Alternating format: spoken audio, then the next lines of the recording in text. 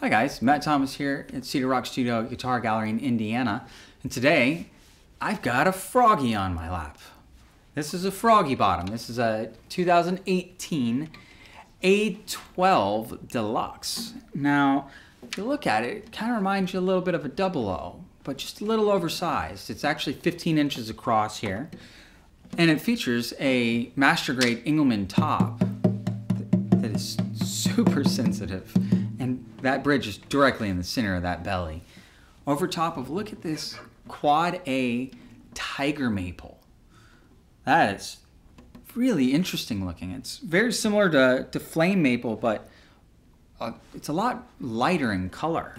Now, they went ahead and put a abalone center strip separating it down here. And it's got this lovely curly koa all the way around for the trim. And one thing that I thought was really cool was where they met the neck here. They gave a foundation of that curly koa all the way around, so it just kind of framed where the neck meets the body here. And it is a mahogany neck that's been slightly stained. So, as I said, this is the A-12, so it's actually a 12 fret guitar, but it is short scale. It's actually only 25 inches. So it's right here in the pocket zone.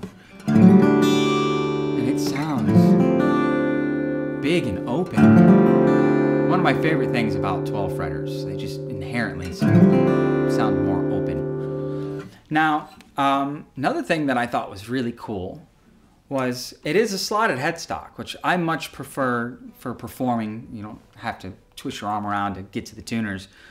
But the volute here just feels so cool. It's quite unique with this slotted headstock. A lot of times you see people choose to do diamondbacks, but this is just perfect.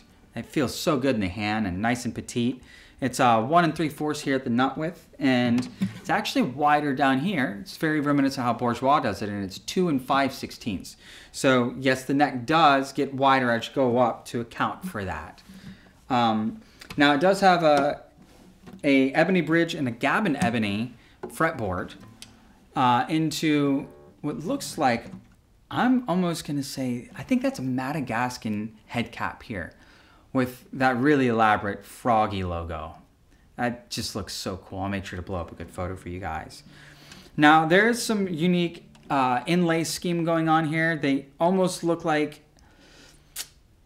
maple leaves, but not. I'll just have to blow up some photos for you. It just looks really good together. Now, as I said, it is a shorter scale guitar, so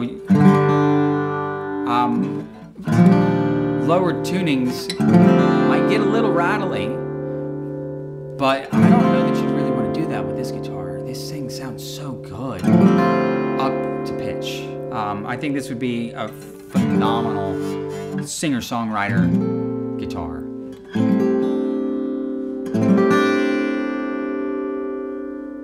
So if you got any further questions about this lovely A-12 Deluxe, message Alan at cedarrockstudio.com, and thanks for listening.